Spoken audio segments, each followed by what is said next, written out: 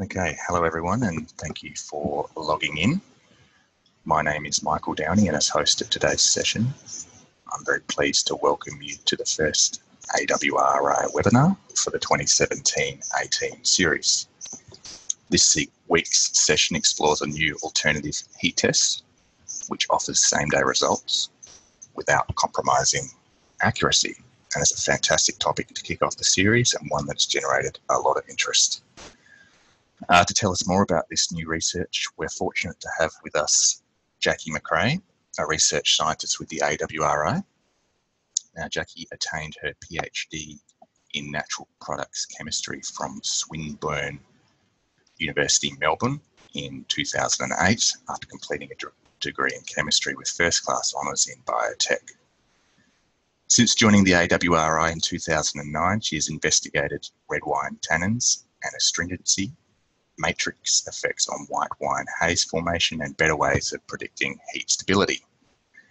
But before I hand over to Jacqui to get us started, just a couple of quick housekeeping notes. For attendees that have joined an AWRI previously, you may have noticed that the AWRI is using a new platform to host webinars called Zoom. For attendees, functionality should be very similar. If you'd like to join the conversation, please open the Q&A section of the webinar, type in your question and click to send. Please feel free to send through your questions at any stage, and once we get to the Q&A, Jacqui will address them. And if you'd like to get involved through Twitter, please use the Twitter handle @the_AWRI.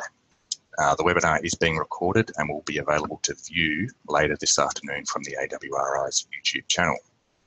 Now, before we begin, I'd also like to acknowledge and thank Wine Australia for providing funding and support for AWRI webinars. Okay, that's enough from me for now. I'm going to hand over to Jacqui to get us started.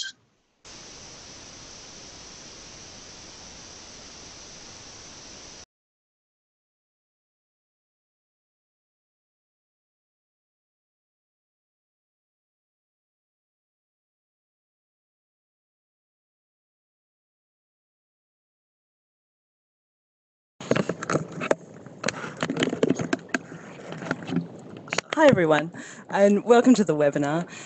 Today I wanted to talk a bit about the work that I've done with respect to predicting heat stability of wine, and in particular I want to look at that tried and true method of the heat test to see if we can better predict wine and bentonite dose, maybe make it a little bit more reproducible, and particularly maybe make it a bit shorter without compromising accuracy. So this is some of the work that I've been doing over the last few years. So the heat test is beautiful in its simplicity. It's a fantastic method. So it involves just heating up the wine, cooling it down, and then measuring the amount of turbidity that's been produced before and after heating. So the idea behind that is if there are proteins that are present in the wine that will produce a haze or potentially produce a haze later on, this method will throw a haze immediately. So then you can use that to work out how much bentonite you need to add to stop that haze from forming. So this method is decades old. It's used right around the world, and there's many variations of the method in the industry at the moment.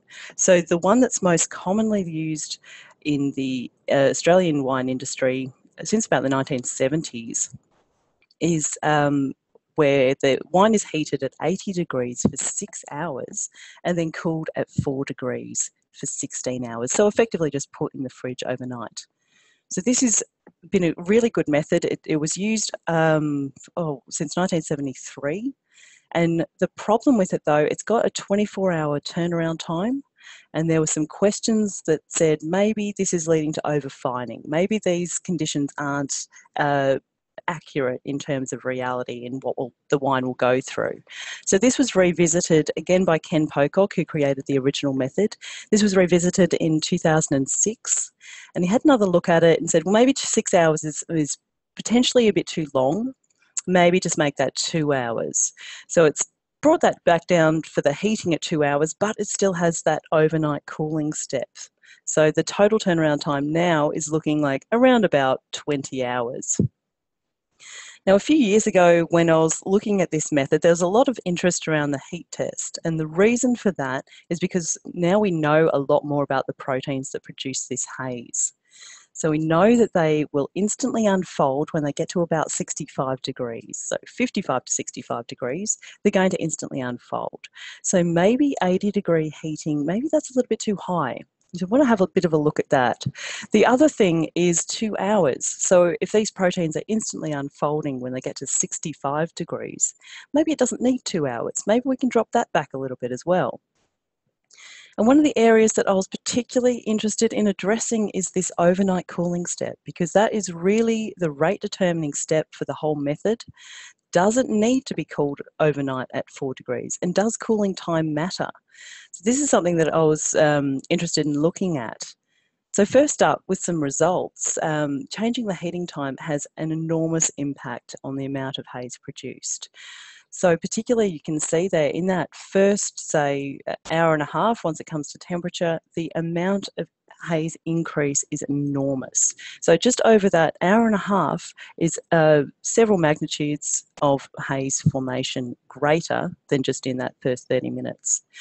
Now compare that to from 2 hours to 6 hours. So there is still an increase in haze, but it's a much smaller increase in haze over those 4 hours than it is over that initial hour and a half. So judging on these results, I wouldn't want to reduce the haze anything more than 2 hours. So very happy to keep that at 2 hours minimum for heating. Now, with respect to temperature, I'd be less inclined to change the temperature, and the only reason for that is because water baths are just not that accurate. So if you have a water bath set to 80 degrees, that could realistically fluctuate between 70 and 90 degrees. So plus or minus 10 degrees is what we're looking at for most water baths, most standard water baths. So if you have a water bath set at, for example, 70 degrees, and if that drops down to 60 degrees, which is below that instant protein unfolding temperature, then maybe that's starting to mess with the results a little bit. But if you have a water bath set for 80 degrees and it drops down to 70, that's still above that 65 degrees, so probably it's still fine. So leave the heating time at 2 hours, leave the heating temperature at 80 degrees. Wouldn't want to change that. Now, the other results that I was looking at is with cooling time and temperature. So here's some results, composite from a few wines. This is after heating at 80 degrees for 2 hours and then cooling at different amounts of time. So I've taken these samples and measured them. It was every hour for 5 hours. It was actually a half hour in the middle there as well. Haze definitely increases with cooling time. Particularly in that first hour, you get an enormous amount of haze formed. It tends to level out a little bit between 1 and 2 hours, and then more or less stable after that, depending on the wine. But based on these results, I'd say cooling needs to be a minimum of 2 hours, and I'd recommend 3 hours, just because you're getting a lot of variation in the wines. So definitely cooling time has an enormous impact on the amount of haze that is produced in the heat test. So heating time's really good, keep that stable, but also keep the cooling time stable. So the other area that I was looking at is the cooling temperature. So cooling temperature, I've got some results here just for comparison. So these are 4 different wines. Heating at, again, 80 degrees for 2 hours, and then cooling at 20 degrees for 3 hours. So this is in a water bath maintaining the temperature at 20 degrees. So variations in the haze that's produced there, and if we compare that to 0 degrees. So this is plunging it straight from the water bath that's at 80 degrees, plunging it straight into an ice bath, so 0 degrees, held there for 2 hours, and then brought back up to room temperature for another hour. So the same amount of time, but different temperatures. And depending on the wines, there is either a really big result, a really big difference in the amount of haze produced, or it can be a bit similar. So it really does depend on the wine. And this comes back to the wines having so much variation in the matrix composition. So certainly with some of these wines, having the water bath at 0, so an ice bath, compared to 20 degrees is having a huge impact. But to compare this again to cooling temperature and time, so if we look at the method from Ken Pocock in 2006, so this is 2 hours of heating and then followed by overnight cooling. So overnight cooling, 4 degrees for 16 hours, and then bringing that back up to room temperature before remeasuring. So generally speaking, that extra time is leading to more haze being produced. Just with wine 1 being a little bit strange there, showing that there is so much variation in different wines. But generally speaking, if you've left it for a longer amount of time, you're going to get more haze. So we've shown heat time and temperature matters, cooling time and temperature matters, but really, what does this all mean? Does this mean that we're predicting haze better? Does it mean that one of these methods is overfining while the other is showing a more accurate result? This is something that I really wanted to look at. Like, this is really, really critical. So I've looked at this in 3 different stages. And the first stage, just straight up, I've got some numbers. I want to see if my numbers match current standards. So current standard measures of heat test, how does the shorter heat test compare? So I've got some comparisons here for you. These are the 3 wines that made up that composite graph that I showed earlier. And this is the amount of haze produced after heating for 2 hours at 80 degrees. So we're seeing that same change in haze with cooling time, like what we saw earlier. So wine 1, wine 2 is slightly different. It's really taking that 2 hours, maybe 3 hours to stabilise. Whereas wine 3, for instance, it gets to amount of haze after 1 hour of cooling and then just kind of just stays there. So that one's a little bit different as well. So these are my numbers. Now, if I compare that to the commercial services results, and this is a time where I'm stalking the commercial services people and getting really excited every time somebody has a wine that's failed. And I know this is really bad news for the wineries involved probably, but I'm getting really excited because I can measure my heat test method. So these are the comparisons that I've made from that. So the commercial services results, so this is heating for 6 hours at 80 degrees and cooling for 20 minutes at 20 degrees. So you can see from this first one, the wine 1, that after 2 hours of heating and then 2 hours of cooling, you're getting numbers that are higher than those from commercial services. So this is showing that these numbers are actually meaningful and they're giving something that is a reasonable representation of the haze produced from a standard method. So wine 2, again, 2 hours of heating is giving very similar numbers to the commercial services results. Now, this is one of the wines where I was starting to get a little bit nervous about the 2 hour cooling just because it's a little bit lower, and I wanted to make sure that these numbers are coming in at above what's coming from commercial services.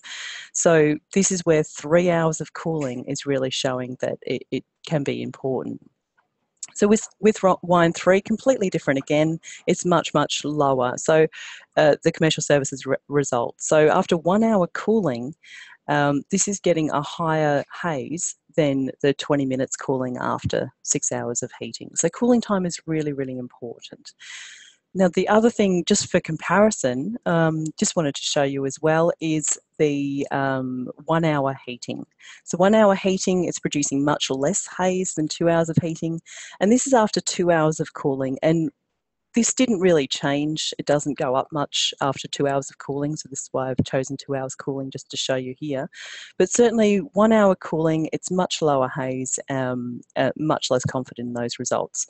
So 2 hours of cooling, 2 hours of heating minimum, and then 3 hours of cooling. Is still showing some really good results. So that's stage 1. Stage 1, comparing with current standards, and this is something I recommend people do if they're thinking about this method as well. This is ongoing work. So every time we're getting some samples into commercial services, we're doing this comparative test as well. So comparing with current standards is stage 1. Stage 2 is to look at bentonite additions. So we're seeing differences in haze, which is really interesting and really, really important as well. But what does this mean when we want to look at this with respect to how much bentonite needs to be added? Are we going to be overfining wines or underfining wines? How does this relate to the amount of bentonite we need to add?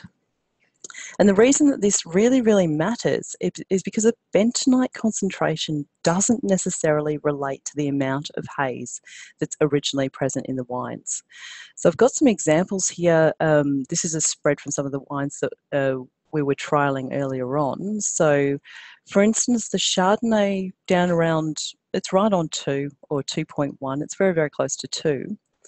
And these other wines here, like Sauv Blanc or, oh, that's not Sauv Blanc, a Riesling or Vermentino, these are up around 20. So very big spread in the amount of haze that's produced by these wines.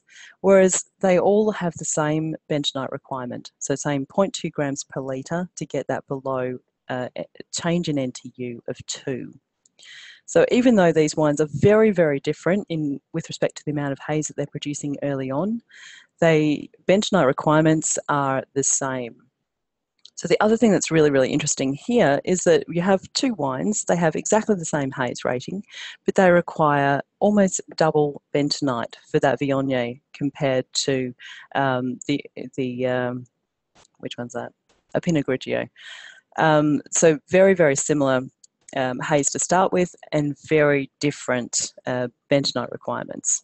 So this is why we really need to look at the bentonite additions with respect to that haze that we've produced, which is varying.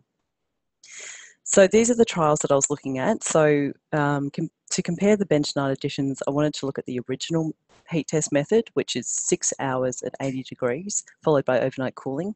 Also looked at the modified method, so 2 hours at 80 degrees with overnight cooling. And I wanted to see if the differences in cooling temperature also mattered. So we've got the 2 hours at 0 degrees, and this is followed by another hour to get that back to room temperature. So 3 hours cooling and the 3 hours at 20 degrees. So these are the 4 methods that I was looking at. And as always with the heat test, always look to filter your wines before doing the heat test, preferably 0.45.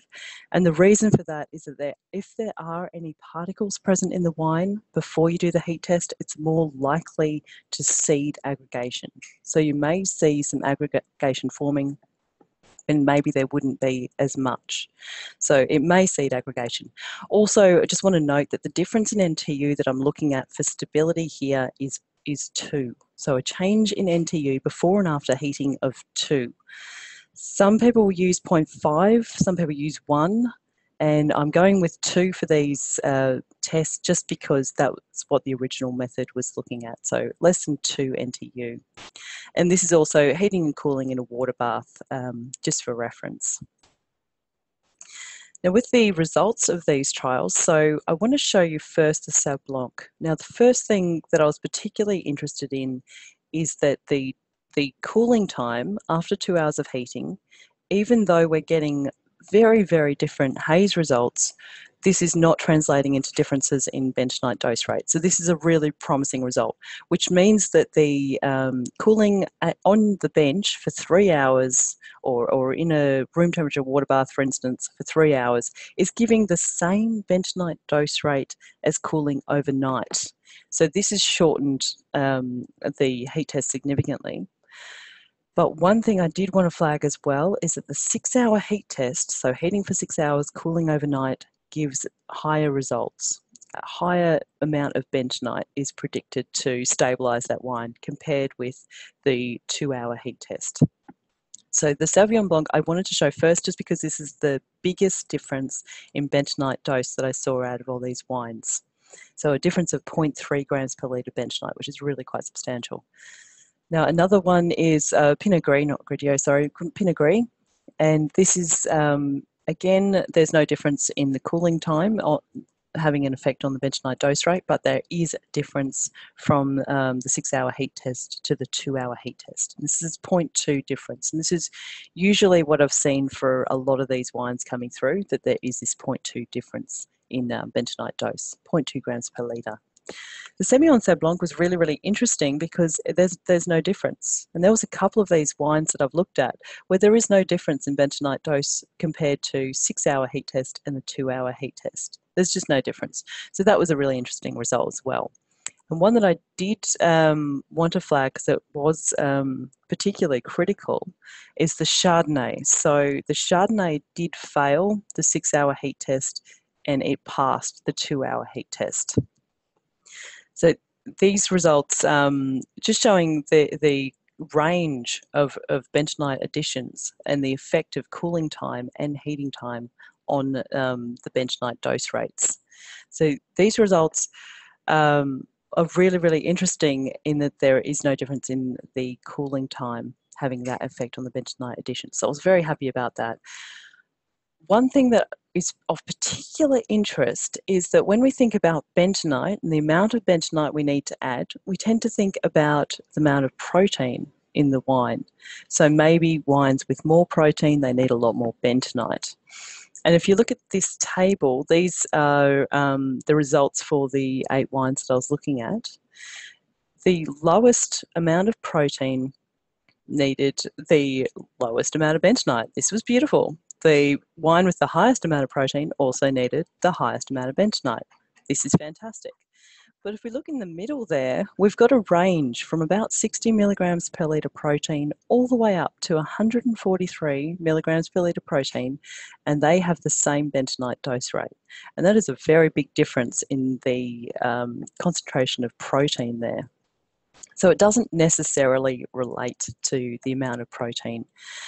The other one is always an interesting one is Sauv Blanc. This is kind of the most difficult wine with respect to haze, and this is throwing the whole thing out again. So say it's around roughly the same protein concentration as the Pinot Gris, but it requires double the amount of bentonite to stabilise it. And this has got a lot more to do with the haze, with the wine matrix, as well as protein. So it's just showing that protein and haze, they are correlated, but there's so many other factors that will influence haze and can influence bentonite interactions as well. So there's a lot going on there. Now, so this is stage 2. This is comparing the bentonite additions, which provides really useful results, but that's really not enough either. So we know that bentonite prediction using 6-hour heat test is going to be more bentonite than using a 2-hour heat test for most wines. But does that mean that the 6-hour heat test is overfining? Does that mean that the 2-hour heat test is underfining? This is something we've really, really needed to know. And this is one of the critical parts of this trial, which is the long-term storage. So we really need to put these wines away and see if they are actually going to form a haze. And these are the results. These are the really new results. I've only had these for about a month now, so it's really fresh results. But when we come to looking at the storage, one of the critical questions is how long is long enough? Like, how long do we need to store these wines for to get the answers that we're looking for? So looking back on the original heat test and also the revised heat test, how did they measure these wines? This is really a critical step. So do we look at it for 35 degrees for a month? Is that a representative way of measuring these wines? Do we look at best practice, which is cellar conditions for maybe 16 months? Or do we do a fluctuating, do we like a car boot trial, if you will, goes up to 35 degrees, goes down to 20 degrees, and this sort of fluctuation for 8 days, is that something that's going to show us what we need to know with respect to how much haze is produced? So what we've settled for in the end, we've looked at 12 months, we're holding it at 17 degrees, so ideal conditions, and also holding it at 28 degrees. So 28 degrees for 12 months, quite harsh conditions. So these are the results from that trial. Firstly, after 12 months, most of the control wines were going hazy, not all of them. But if we're looking at a haze rating of 2, so I've measured the turbidity in these wines after 12 months. So at 17 degrees, 4 of them have gone hazy, and at 28 degrees, 5 of them have gone hazy. Now there's a couple there that I wanted to flag Firstly, that Chardonnay is still stable. Even at 28 degrees, that Chardonnay is not showing a haze. So maybe the 6-hour heat test that said it needed to be fined, maybe that is over-fining. The other thing I wanted to flag, just because it's an incredibly strange result, is the Riesling. This Riesling at 17 degrees is failing the heat test. Failing haze. It's definitely showing a haze. And this is after storage at 17 degrees. Weird, because at 28 degrees, it's not failing. So not sure if that's to do with variation in the wine, in the handling, not sure, but it is a strange result. So after 12 months, these are the wines that are going hazy. Now, in terms of the fined wines, if we look after 17 at 17 degrees for 12 months, the wines that are fined at the rate of 6 hours heating and overnight cooling are similar in turbidity as the wines that are heated for 2 hours and cooled at 20 degrees for 3 hours. So they're showing a similar turbidity. The one thing I did want to flag out of these 8 wines, one of them failed, and that was that Riesling. It failed again. And it only failed from the 6-hour heat test, and that's after storage at 17 degrees. So bizarre. But just wanted to flag that one wine did fail. Now, the other wines at 28 degrees, we do see the haze is increasing. So the amount of turbidity that's showing in these wines is increasing compared to at 17 degrees, but it's still well below the 2 NTU. This is really, really positive because 28 degrees, quite harsh conditions, and even finding at the rate predicted, that lower rate predicted by the 2-hour heat test, is still coming in at being clear and bright. Now, again, there is one wine that failed. This was a Viognier that failed. And again, we don't know if that's to do with the wine itself or to do with the conditions of handling. So one wine out of the 7 did fail. So I just wanted to flag that. But these results are really, really promising. And looking again at the heat test, so compared to the original method and the revised method, I think it makes a case for doing the heat test for 80 degrees at 2 hours and then cooling at 20 degrees for 3 hours. So you can really get the heat test down to within 1 day. And these results are looking really reproducible. Long-term storage trials look pretty good. And comparing to the commercial services results, so a standard method, they are also looking pretty good. But I'd recommend doing your own in-house measurements just to make sure that you're happy with it if you want to go forward with that. So just in summary, so the heat test, certainly filter your wines. I'd recommend doing that. Heating at 80 degrees for 2 hours in a water bath, if you can, is preferable. In an oven if you can't. And then cooling 3 hours, preferably in water. So if you've got a bucket, for instance, something that can hold that temperature a little bit better than, say, on the bench. So maybe just running some tap water into a bucket and a sizable container that can maintain that heat for the 3 hours of the cooling. So this is looking really good for maintaining clear and bright wines that are less than 2 NTU. And now going forward, this is still being validated with the commercial services. So what we'll have on offer some stage when they've finished the validation is to have a new heat test, which is the 2 hours at 80 degrees and 3 hours cooling at 20 degrees. They will still have the old heat test if that's something that you prefer as well. So you will have the options there. The other thing that we'll look at, which is really interesting discussions that I've had recently, is on rosé. And rosé seems to be a bit difficult with the bentonite finding. I suspect that's because you have competing interests for the protein between tannins and between the bentonite. I think that's what's going on there, but we need to explore that further. And also looking at the heat test on red wines and what that means for the results. Also, how long till a protein unstable wine goes hazy? So if it fails the heat test, what does that mean really? Does that mean it's going to go hazy in a week or a month or a year, and under what conditions?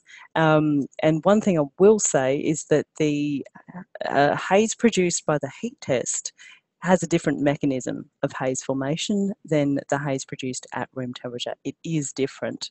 So we really need to look at what this means in reality. And always, this is just to make sure that our white wines remain clear and bright and that you don't have any haze issues. So just in summary, I just want to acknowledge Wine Australia for funding, and also really want to acknowledge the team here at Australian Wine Research Institute, in particular Ken Pocock, who developed the original heat test method and has been my mentor while I've been developing this new one. Also Victor Barraclough, who was a travelling student. He came for a couple of months and spent the entire time on bentonite finding trials and heat tests, which I'm sure he loved dearly. I'm sure he got a lot out of that. And just finally, I really want to acknowledge our industry partners, because without their support, we really can't do these trials.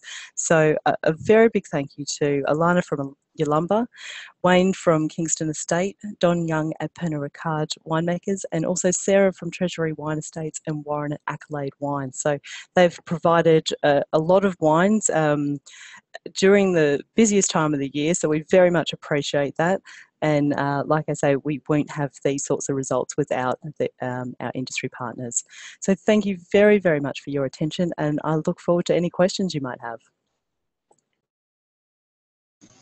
Okay, fantastic. Thanks for that, Jacqui. As Jacqui's just indicated, we are opening it up now to questions. So if you do have any questions for Jacqui, she's going to stick around and answer those questions. So start sending them through now. Just a reminder, if you do want to ask a question, just click on the Q&A part of the webinar and type your question in. Already got a couple of questions here. Jacqui, the first came early in the session. It was just a question as to whether an NTU result of 2 is still considered heat stable. I assume that is still the case. Let me just unmute you, Jacqui. Yeah, thanks for that question. From my experience and from the work that I've been doing here, I go with less than 2. And I was talking to Ken about that, and he said that's because anything above 2, you can start to visually see the haze. So he's called it 2. If you want to be more critical, then absolutely use your NTU difference of 1 if you prefer. And I know downstairs they do it at 0.5. I'd bring that back up to 2, and the reason for that is just with the longer term cooling, you will get more haze forming. So yeah, so less than 2 NTU, I'd recommend. Okay, thanks for that, Jacqui. We've also got a question here from Andrew Cherry, who's asked which type of bentonite was used in the trial. Yeah, thanks, Andrew. That's a really good point. This was a sodium-calcium mixed bentonite, and I can find out exactly what the brand is and what bentonite was used, but this is the one that we use at the Wick winemaking. So it's a sodium-calcium mix. Okay, thanks. Andrew, if you do need to find out the exact details around that, just send us an email and we'll confirm for you. Stephen Bennett, what is your opinion of the bento test reagent? Is it a useful, reliable method? This is a really good question as well. I personally haven't done a lot of work with the bento test. Ken Pocock did, and his paper is available as well. I can send that through to you if you're interested. But from the bento test, it tended to predict more bentonite than the 6-hour heat test. And that's my understanding of it. So it can be a good instant measure, but it tended to predict much higher concentrations of bentonite than the 6-hour heat test with the overnight cooling. So that's my understanding there. Okay, thank you for that. We've got a question here from Harry Kinsman. Is there an argument to work to a lower delta NTU spec for wines set for aged release, say 5 years? That's a really interesting point. Yeah, look, if you are ever really worried about anything going hazy at all, use a tighter measure, absolutely. So something that's set for 5 years, so say an age semi-on, for instance, sure, you could work that one through to a lower NTU. To be honest, with the zero point 0.5, I think that might be a little bit tight. I think the zero point 0.5 has come into play because of a 20-minute cooling versus, for instance, in this case, a 3-hour cooling. So you really need the time for that reaction, that protein aggregation reaction to take place. And again, the longer you leave that, the more haze you're going to get anyway. So this doesn't necessarily mean that in reality you're going to get a hazy wine. But I think with the conditions of the heat test, I say, if you are concerned about it, I haven't done work up to 5 years, but if you are concerned about it, you can do a 1 NTU if that makes you feel more comfortable. But yeah, so we'll have to do some work. Actually, I'm going to make a note of that. We'll have to do some work around what NTU is the best one. So yeah, look, you could work to a 1 NTU if you prefer. I'd say just from a visual perspective, the 2 NTU seem to be working quite well. But yeah, look, if you're worried, absolutely go for a 1 NTU. Okay, thanks for your question there, Harry. Another question here from Stephen. Regarding heating and cooling of the samples, can a microwave be used rather than a water bath? This is a really interesting question. I haven't really thought about it before. I think it's a great question, though. I'd say no. I'd say I prefer a water bath because the heating that's produced from a microwave, first of all, it's not very consistent because you get the microwaves, you get the energy forming, which then translates into heat.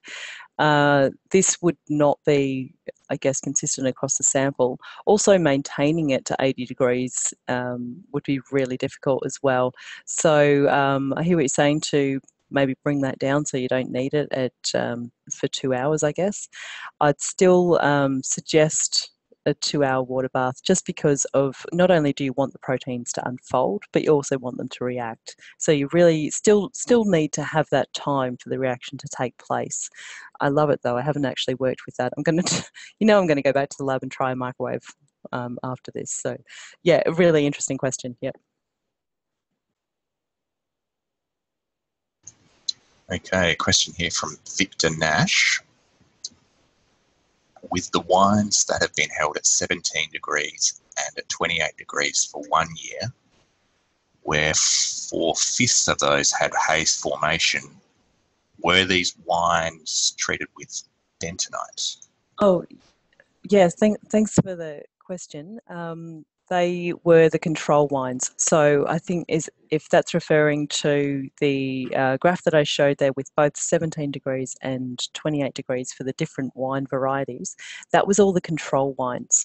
So some of those control wines, even though they were unstable in the heat test, they weren't necessarily throwing a haze under those conditions after 12 months. So this is also coming back to, well, if it fails the heat test, what does that mean for the wine? Does that mean that it's going to go hazy within 12 months, or does it take longer? And under what conditions is that going to go hazy? Is 28 degrees enough? Maybe it needs to be stored at 35 for 2 months or something. So that's an area that we'd have to look at. But yeah, those wines that I showed were the control wines. Okay, another question here from Keta and Sarah. What are your thoughts on the version of the heat test, heating for 1 hour at 95 degrees and cooling at 4 degrees overnight? Yeah, thanks for that. I think it's a really good question because this is coming back to some of the variations that we're seeing around the world for this heat test.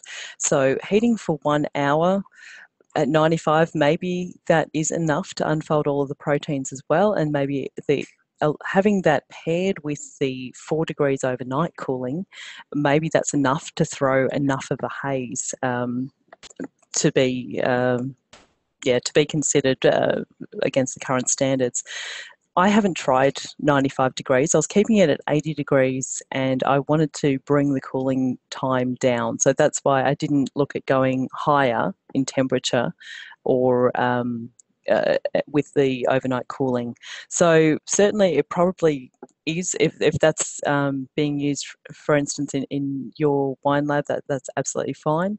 And you can just do a comparison even. You can just do a comparison yourself if you prefer, to compare that even at 95 degrees with the 3 hours cooling, just to compare how much haze is produced. I haven't done work at raising the temperature though, so it might be something that you want to look at. But again, it comes back to you'll still need that overnight cooling step, so you'll still have that really longer term turnaround time. But if that's something that you're interested in, then yeah, worth exploring further. Okay, thanks, Jacqui. Another question here from Renee. What other factors apart from the presence of protein have an effect on the presence of haze in wine, and how can we recognise and mitigate these results? This is a fantastic question. I do have a whole nother presentation that looks at all of the factors that influence haze. There are a lot. So when I was looking at this originally, the idea was that if we understand what forms haze, all we need to do is measure the factors forming haze, and then we can really accurately predict it. It's going to be great. In reality, pretty much everything in wine will influence that haze. Everything. So every time somebody will measure something in wines and compare that to haze, it's going to influence it. So the main factor influencing haze is proteins. So if you have the same wine and you incrementally increase the amount of protein in that wine, you will incrementally increase the amount of haze produced in the heat test. Now, how much that haze is increased by each increment depends very much on that wine, and it will never be the same for two wines. It's very, very frustrating. So the other factors include things like the wine pH is a main one that will definitely have an influence on haze formation. Looking at things like electrical conductivity, ionic strength, so all of the salts that are in wine, metal ions that are in wine will influence it. Sulfur dioxide is a new one that's been measured, and that influences it. So the amount of sulfur dioxide in your wines will increase haze if you have more of it. What else? Phenolics. Phenolics are a big one as well. More phenolics, you get more haze because of the binding up with different proteins. There's been another paper recently looking at, I think it was caffeic acid, that's been found in protein haze. So definitely phenolics, tannins are all involved. The only thing that's not necessarily involved is polysaccharides. Seems to be, maybe it is, maybe it isn't, maybe it's mitigating it, maybe it isn't.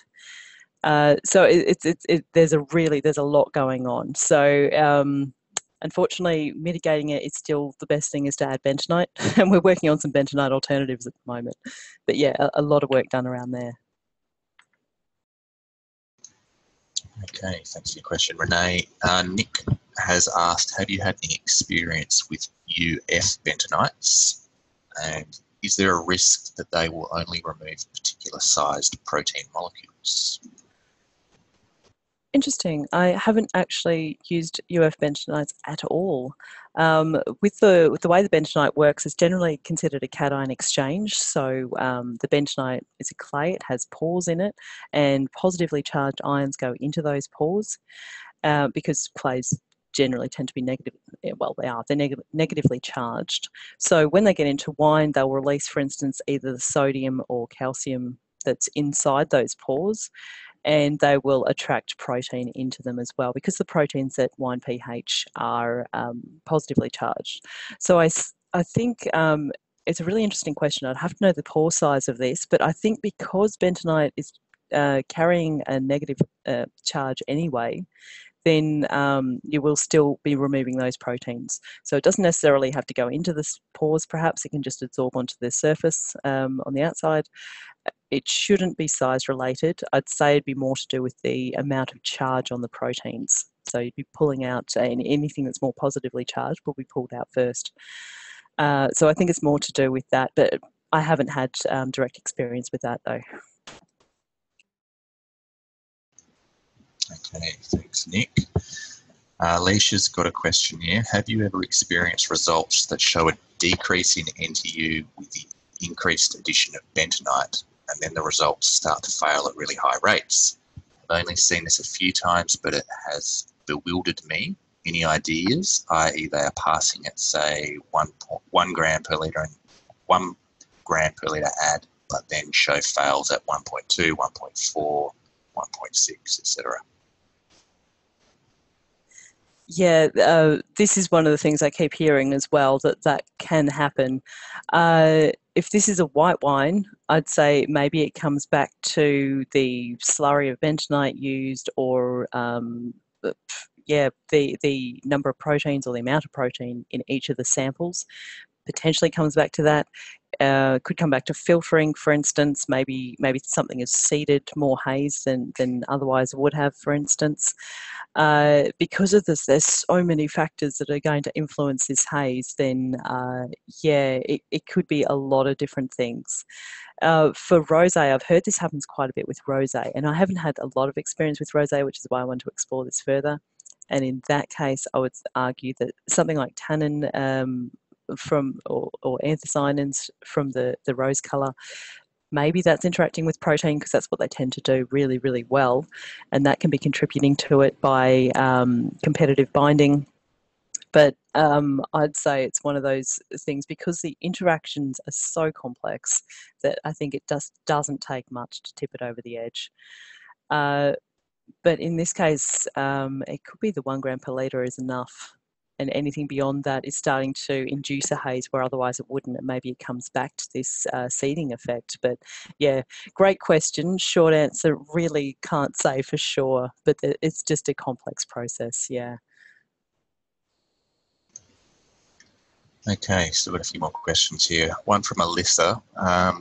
We only have a dry block heater available for use in our lab. How does this affect bentonite finding trial results? Yeah, this is often the case as well, that I've heard that people will have a block heater instead, or some sort of water on a stirrer plate as well, a heating plate. So as long as all of the liquid is covered in the heating block, and I'm not sure about the size of the holes in your heating block or the size of your tubes, but make sure all of the liquid that's there in your sample is within the heater block. Yeah, I think that's the main thing. So as long as that's the case, I mean, really, you just need to get it up to temperature and make sure it maintains temperature.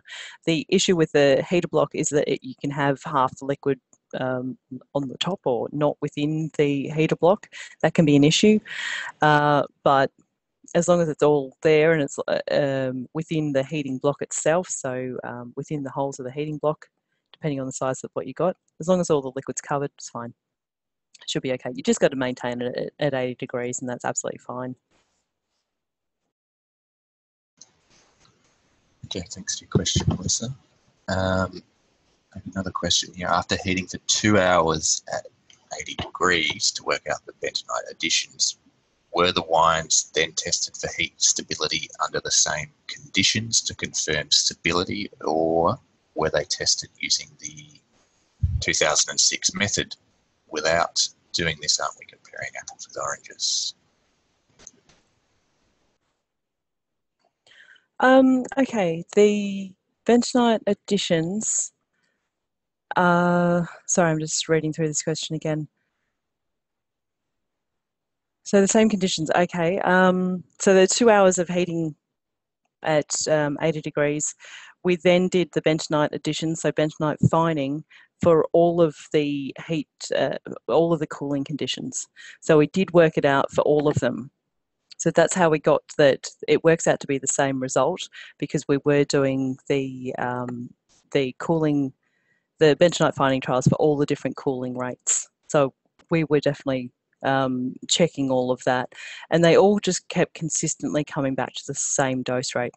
So we were doing this by doing a snapshot first, for instance. So we'd have 0.5, 1 and 1.5, for instance, then work out where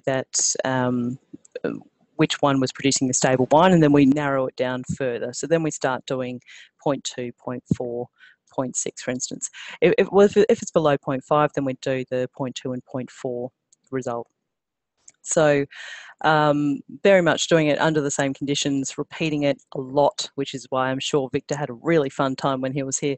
But definitely to work out what effect that really is having on the bentonite finding. So yeah, I hope that answers your question. Okay, we've also got a follow-up here from Alicia. Thanks, Jacqui. In response to your query, yes, the problematic wines have been Rosé and also Viognier, extensive skin contact. Did you want to make any further comments around that? Okay, just hold on, Jacqui.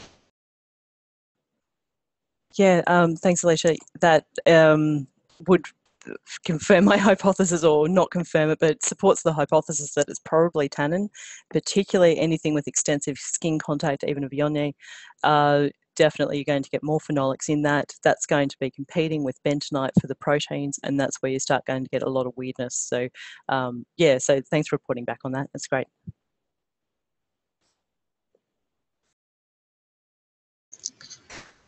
Okay, I think we'll leave it there. That was our final question by the looks. Some food for thought there, I'm sure, for Jacqui. Thanks for all your questions, everyone.